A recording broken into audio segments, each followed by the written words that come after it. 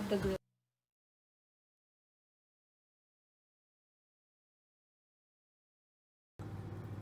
Okay, so now all the mixture that we saw in the previous time was that we made the masala, and now we added this to the chicken which we already added the filling to.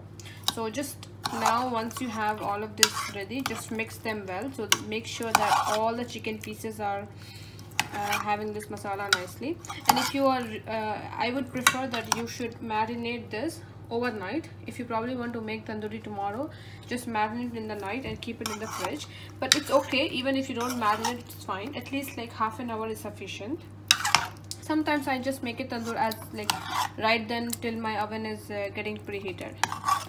So just make sure you mix everything evenly, and then I will show you next how to prepare your pan.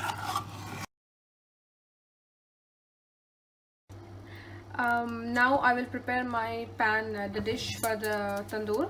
You can see that I just added a foil as a base, and then the main thing is when I'm trying to put my leg pieces over here, I do not want them to get stuck to the foil, so I just created a base. You can add any kind of vegetable you like.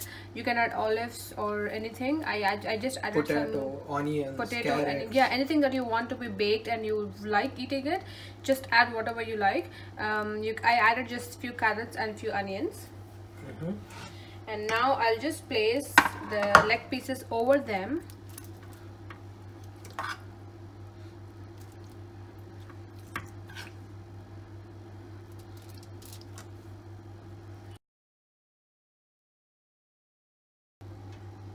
Now I have added all the pieces to the tray. There's some masala left, so I'm just adding this masala over the pieces just to have that finish. And the last most important is probably when I am making it, I forgot to add olive oil.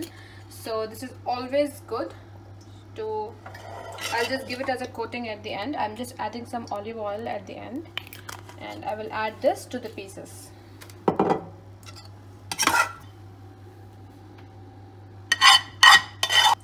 But when you are making it, just make sure you add this to the marination so that it's evenly spread over the pieces. So you want olive oil to be added to the marination? Yes. Not afterwards? No, I'm just doing it afterwards because I miss doing it. But so now you can see that my oven is preheated, and now I'll just open the oven. And so one thing you have to make sure is my oven has 3 sections, 1, 2 and 3. So just make sure that you're on the top section, because you are doing 3D hot air and it's on the top.